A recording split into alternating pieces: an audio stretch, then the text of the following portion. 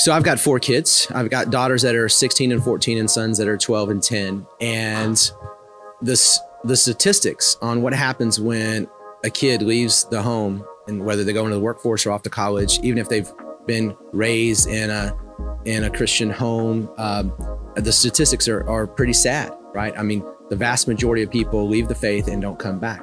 And I think the biggest issue there is, as parents, we haven't done a good enough job of giving them opportunities to see the Lord at work, and really encouraging them to have their own faith and to experience God directly for themselves.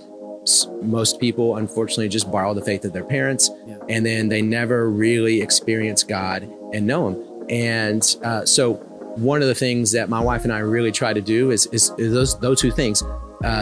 Help encourage situations where our children can experience God for themselves, and also just have opportunities to see Him work.